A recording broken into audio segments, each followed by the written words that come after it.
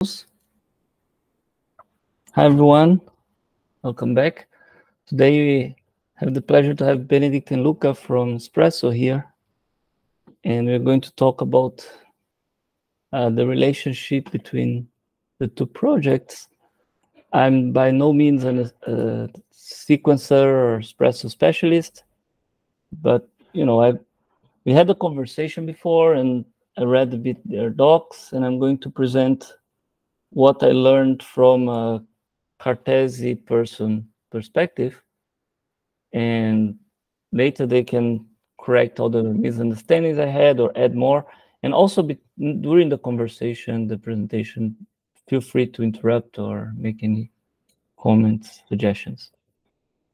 So we're going to describe very briefly sequencers and how sometimes it's implemented, the difference between the usual way they're done and the Espresso design, as far as I could understand.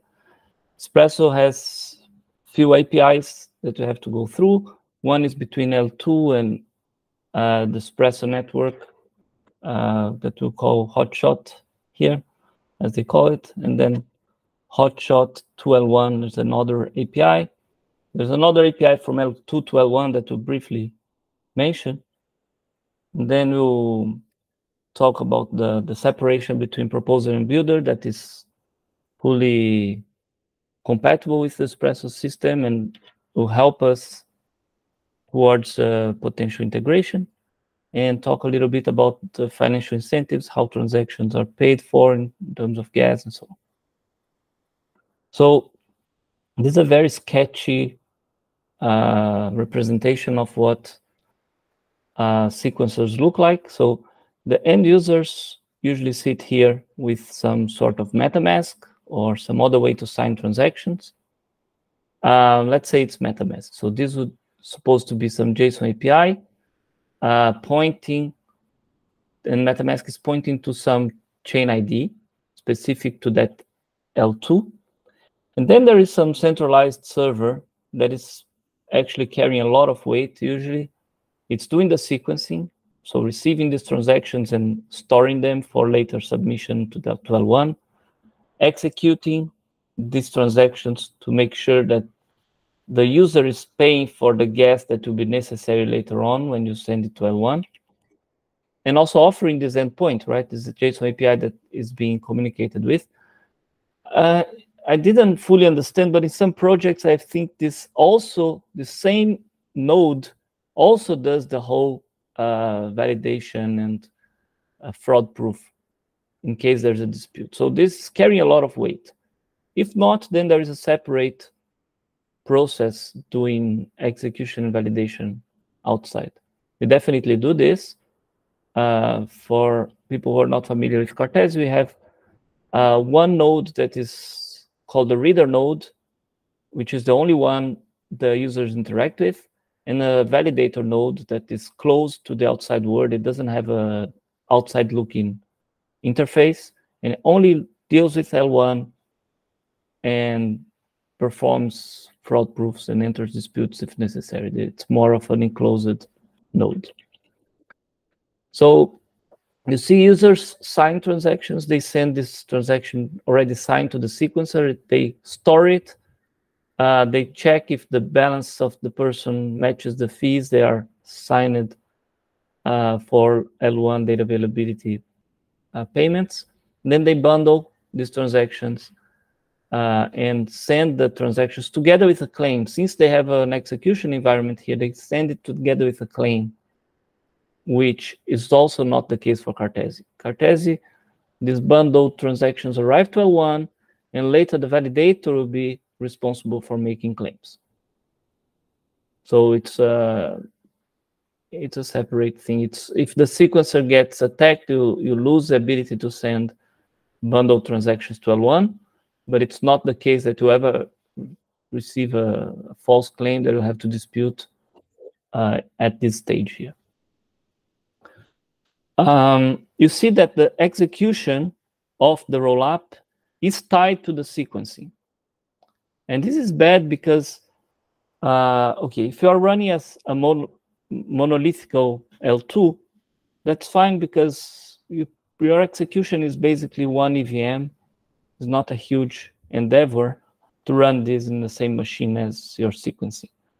But as soon as you go to DApp chains, execution means execution of many different things, right? You can have a DApp 1 here, DApp 2, DApp 3, and you have to be elastic, like we worry a lot about in Cartesi. So this elasticity makes it so that the execution will have to be separated from the sequencing. Otherwise, the sequencer will have to be part of a much bigger infrastructure. So this is what actually Espresso has already paid attention to. So this is a very probably wrong, but simplified version of what happens in Espresso. The users in Espresso could talk directly to Espresso, but this is not usually the case. Usually they talk directly to some L2 node. This node will do, in this slide at least, execution and offer this API for the user. And the node will talk back and forth. You see there's a doubly side arrow that we're going to talk a bit more about later, through some REST API to Espresso, which in its turn talks to L1, and the validator talks to L1 directly without having any contact with the user. As whenever I mean Espresso or HotShot, I mean it's a network, it's a decentralized sequencer, right? So this is a network that has some consensus mechanism to know what goes into L1 and so on. But for the purpose of this talk and most of the integration, I think we can think of Espresso as a centralized entity.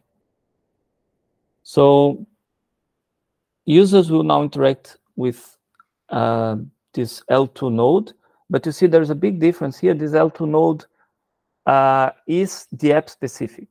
So if you have, because this is not something that is bad in this picture, you see that there is this box underneath talking to Espresso, but there are several others doing exactly the same, right? Espresso was designed from day one to talk to several different rollups and make the sequencing for all of them together. So this could be Arbitrum, this could be Optimism, but this could be several DApp chains as well, right? Cartesi RPG that was developed by some game community, and then some DeFi also running on Cartesi technology. All of these are treated the same by Espresso. So you see already that there is a separation of, even though we are running the execution, there is a separation that allows us to run the execution of a single DApp. So this L2 node is for the DApp and not for the whole infrastructure, not something elastic. Then the users will send their transactions as usual to this node. This node will do a little dance with Espresso that I'm going to talk about in more detail. Espresso is going to put a block to L1 that actually contains data from all these rollups in principle. And later we'll talk about how validation works, how we dissect this meta block here. But for the time being, I wanted to emphasize that we separated the DApps into different nodes. So I think I talked about all the points here. Please, Luca. Yeah, just a quick comment, and I mean, it's not that important, but the current way that Espresso works is that it only sends block commitments to the layer 1, and the rollups themselves are in charge of data availability. Like they can either just download data from Espresso directly, or if they want, they can forward the data to layer 1 on their own to get additional data availability guarantees as a layer 1. But Espresso doesn't automatically do that. Oh, I see. And the block here, so I see. So the block here contains what is sent is a hash. Yeah, Is that correct? exactly. And as I understand, the block has different pieces that are referring to different rollups, right? Yeah.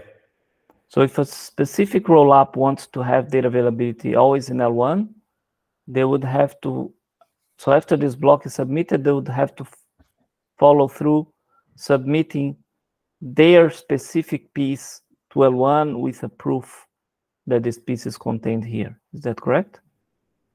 Yeah, I mean, I'm not sure you actually need an additional proof because like the commitment is sent to the layer 1 by Espresso already. Maybe Benedict knows.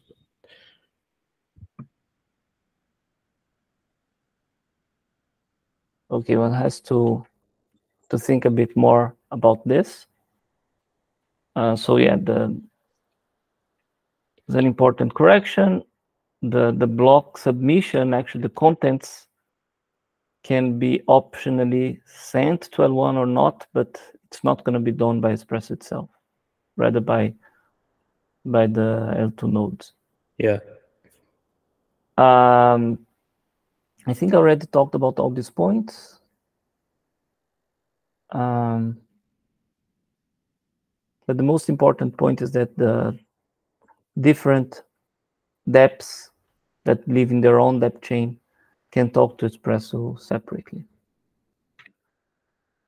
Okay, so I said that, oh, sorry, let's just go back. I said that there's this API here, this API. These are three things we have to talk about. You're going to start with the RESTful API. So you see the L2 node could be thought of as being slightly more complex. There is the execution part, which is basically our current node with its database.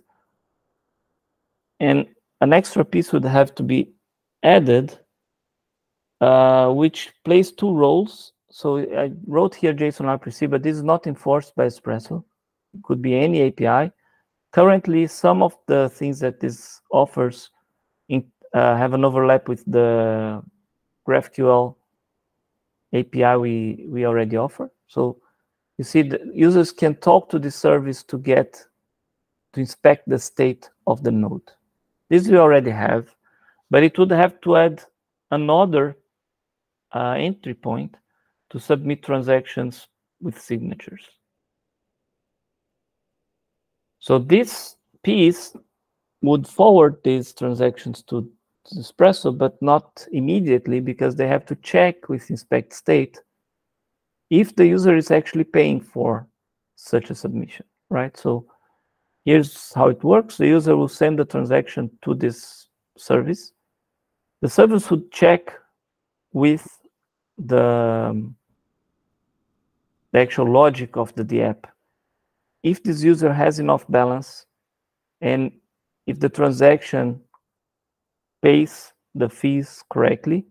So if everything looks all right, this node will submit the transaction to Espresso.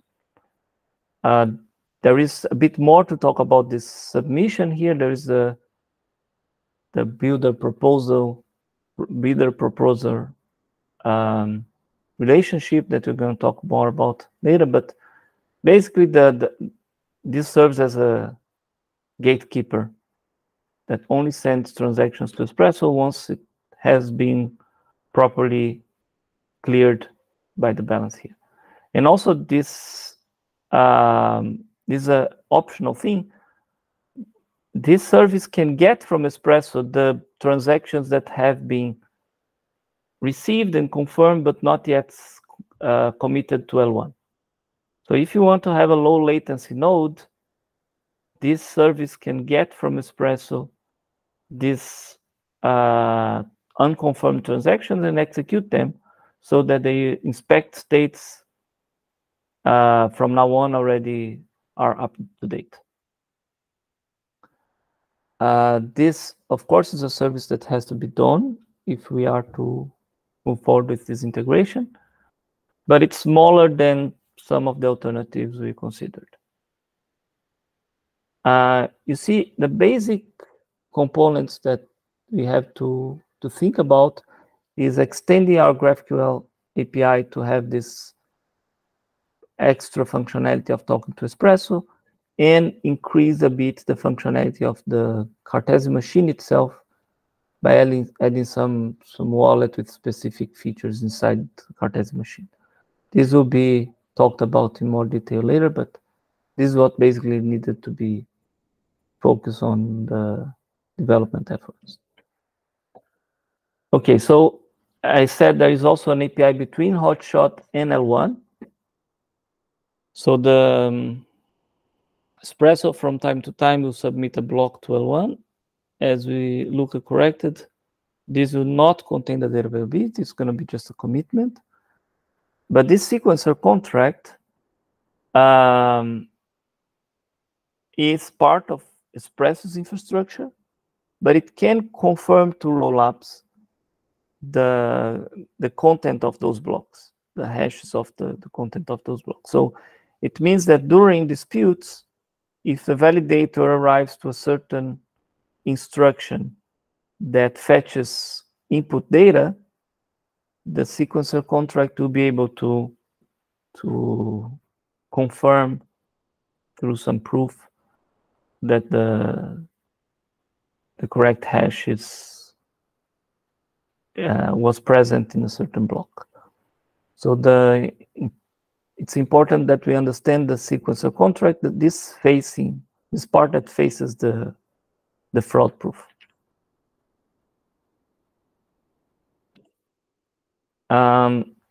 This is what I thought was getting into L1, but it's not quite because there's no content. But anyway, it's a hash of something like this. Please again correct me if I made any misunderstanding with my reading. So you have a big block that contains sub-blocks from different rollups. It could be a monolithic rollup like Arbitrum or a DApp specific one. And these blocks will have an ID because every rollups has a different ID in Espresso. So when you send a transaction, you actually send the ID together with it. So you see that Arbitrum has a unique ID for the whole of Arbitrum, but in case of Cartesi, you would have a different ID for every DApp. So these transactions are tied to the ID. And the content of this block is Merkleized in a way that if I want to extract the hash of a certain transaction, I can offer a proof of this. So during fraud proofs, I do not need to insert the whole block in the Cartesi machine, as was previously thought. Even yesterday, I was discussing with Diego, and I thought that this whole block would have to end up in the Cartesi machine, but apparently not. This is already Merkleized to the point that you can insert a single transaction into the fraud proof system. You don't have to navigate this block to find the transactions. This means, of course, that our disputes will have to be a bit more Espresso specific, to have to take into account the way in which this block is organized. And it will be a bit more complex because you'd have to add a step with the proof, right? Which you already did in the early version of rollups, where we would add a proof in every meta operation. Okay, the last thing I wanted to talk about is the proposer builder separation. So Espresso is fully compatible with this idea. So if we go back to the early slides, like here, where we think of the node, L2 node, as something kind of monolithic that has lots of responsibilities, this can be further simplified by sending some of what I thought were its responsibilities up the chain. So what do I mean by this?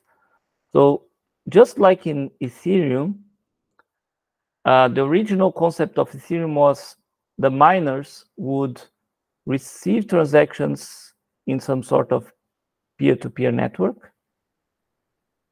So they would handpick those that paid bigger fees, build a block, and try to mine this block to add it to the chain. So this means that the person is doing two works at the same time. They are at the same time building the block and proposing the block to the chain. So Ethereum came up with this separation where someone would build a block, talking to the peer-to-peer network, build the block, but not submit it, actually send it to proposers. This really looks like something is being proposed here, but it's the proposer is this service here.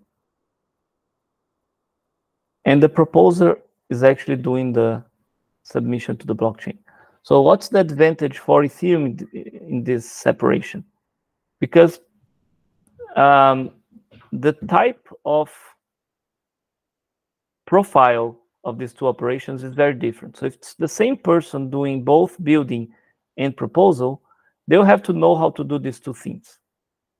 So building is something that became very complex with the arrival of MEV, right? So now you have to really know how to pick your transactions and especially, maybe alter them or front run them in order to extract value. So this became very complex, lucrative. So some nodes are specialized in this. While proposing, before used to be that you need a big computing power to do hash operations. Now you need a lot of stake. So it's not clear that people who were able to extract MEV were the same people who were able to mine big blocks, either by having lots of proof of work or lots of stake. So you have a separation that now allows someone to focus on MEV and propose the block that actually there is some commit reveal. I'm simplifying things here, but there is some commit reveal that makes it impossible for the proposer to open this block and repeat it to become also the builder and profit twice.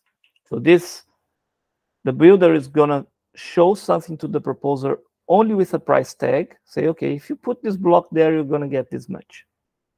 And the proposer who has a lot of stake will do the on-chain submission. Separation is very healthy, and it's also interesting in the case of sequencing. The reason being completely different, but okay, also a bit related. So you see, the proposer doesn't need to understand the content of the transactions.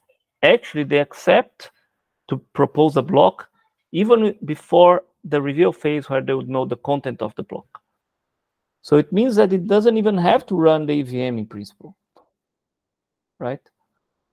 Okay, kind of. So this is useful for us because in our case, so running the EVM, as I said, is something you can do with one small PC. But in our case, there will be several DApps. So we don't want to run all of them. So the builder can be DApp specific. So the builder can be someone, instead of someone who understands a lot about MEV, it's going to be someone who understands a lot about a specific DApp. So the builder is a DApp-specific builder. They know a lot about the DApp. It's validating. And in particular, it knows how to calculate the balances of everyone and know if everyone has enough balance to pay the fees. And when it wraps up a block, it's convinced that this block is going to pay himself the fees. So it can give the proposer an encapsulated block that reads, okay, here there are many transactions from different users. You don't have to understand them. You can't even read them, actually. But if you put this on L1 now, I'm going to pay you this much. And the advantage is that the proposer, who's doing all the bundling of different boxes like this, and actually doing the submission to L1, the proposer doesn't have to understand the DApp logic. So it's kind of a middleman between the DApp and the person doing the L1 dirt work.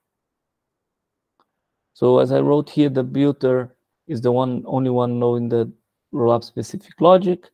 It gets the transaction. Now there's a choice here for Ethereum. This has to be a peer-to-peer network. Here there can be a choice. The builder can be listening to a certain port in Web 2 style and receiving these transactions from the users and forwarding them to the proposer. So there's no peer-to-peer complexity in the builder infrastructure, and also there is no DApp-specific complexity to the proposer logic. As it reads in Espresso's documentation, the proposer only knows the total utility you get from submitting a block. It doesn't know the internals. So that's it. I'm going to finish with a brief overview of the fees and how they work. So end users will need to have some certain balance in L2. So there is the whole Cartesi network discussion that I'm leaving on purpose away from this. Let's simplify. Imagine that certain user is interacting with a certain DApp, say an RPG, and they have a balance in that RPG, enough to pay for fees. This is an overshoot, but let's imagine it like this. So the users would sign a transaction that authorizes a fee payment towards the builder,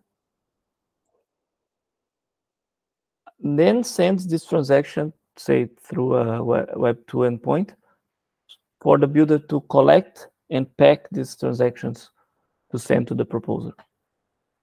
So after this, the proposer will bundle them together and send to L1. But you still have to decide. I don't know if this is already part of Espresso's protocol, or if this is flexible, how the proposer will get paid. Because it could be anything. It could be. Please, Luca. Yes. Yeah, we actually have a we have a call later today to discuss this internally, but our current thinking is that we have an enshrined fee ledger within Espresso.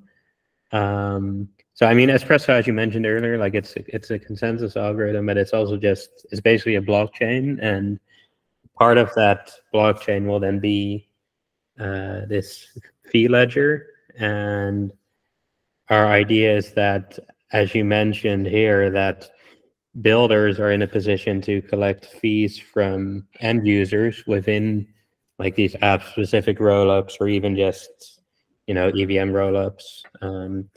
But because our proposers aren't aware of the internal logic of all these rollups, what we think will be easiest, at least from our proposer perspective, is for builders to pay fees within Espresso. So let's say the builder gets $1 worth of fees within the layer 2, like this gaming layer 2.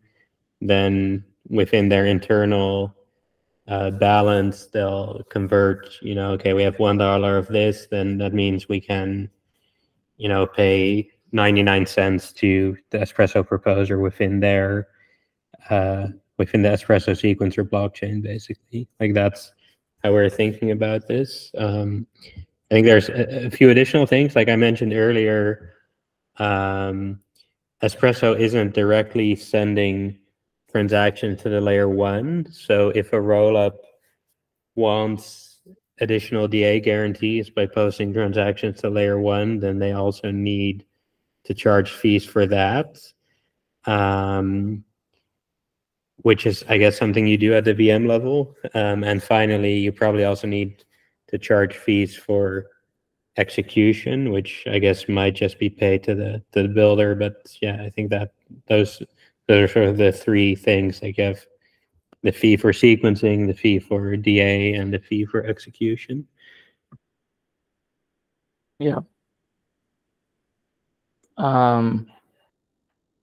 So yeah, so basically what I'm understanding is that the current perspective is that this is not an enshrined L2, but an enshrined L1, Espresso L1, right? Yeah, exactly.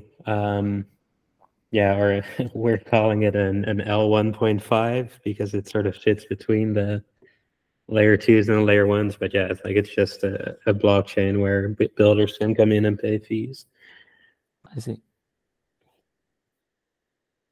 And to finish, I'd like to explain a little bit the development effort from the perspective I see now. Of course, this can change, but looking back at the early picture we had, so users interacted with some Cartesi node that is DApp specific again.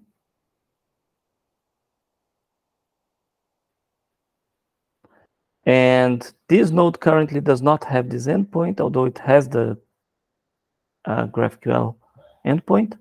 But to have this additional builder style functionality. Is it bundled with the node? I don't know. That's a good question, but makes sense. Also, yeah, could make sense either way.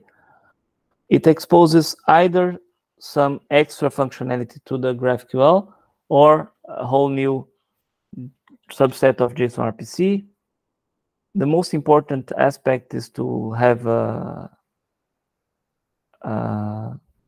submit raw transactions. So just a second. Yeah. So the most important thing would be for it to accept raw signed transactions. It would then inspect the state of the DApp and ask itself, is this transaction being paid for? If yes, include in the block. Once the block is full, dispatch it to the proposer. So this would be one extra piece of functionality the node would have to add. But for it to work, it would need to talk to the DApp. So, of course, it could be every DApp has to do it, but our current understanding is that it would offer some library that every DApp would basically inherit automatically, which has some wallet with balances and so on. And it can answer the question that so the node has a Cartesi machine inside, right? So it would be able to ask if there is enough balance but to this wallet offering some endpoints of inspect state. And it would be also responsible for parsing the inputs. So since an input arrives to the Cartesi machine, if it has anything that is specific of the way Espresso bundles the transactions, the wallet would also parse this, which is basically what we currently do with the HTTP API. Yeah, maybe the wallet could be part of the HTTP API. I don't know. We have stuff to decide. But there are basically two big pieces to be done, one in the node and one inside the Cartesi machine.